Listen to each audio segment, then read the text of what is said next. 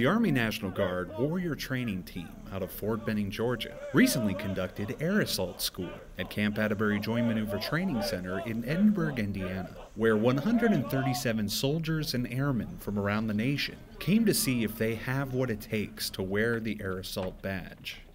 Air assault is having sling load operations mixed with combat assault.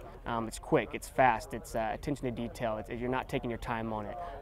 The reason for air assault is to get in, get out as quick as possible. Also for sling load operations, to get the equipment into a combat zone and where it needs to go as quickly and smoothly as possible, get out of the area. You don't want to waste your time doing it. Students of the Air Assault School are trained on the missions performed by rotary wing aircraft, aircraft safety, aerial medical evacuation procedures, pathfinder operations, principles and techniques of combat assaults, rappelling techniques, and sling load operations. I like the interactions with the students, the gratification that you actually get from being able to teach a student and see that aha moment where it actually clicks and they understand the material. I mean, that's pretty awesome for an instructor to see that. It's really about being mentally tough and physically prepared.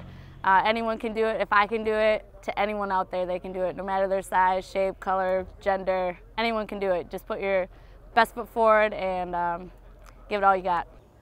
On graduation day of the Air Assault School at Camp Atterbury, only 109 of the 137 soldiers and airmen who started the course earned the privilege of wearing the Air Assault badge. Reporting from Camp Atterbury Joint Maneuver Training Center, I'm Tim Sproles.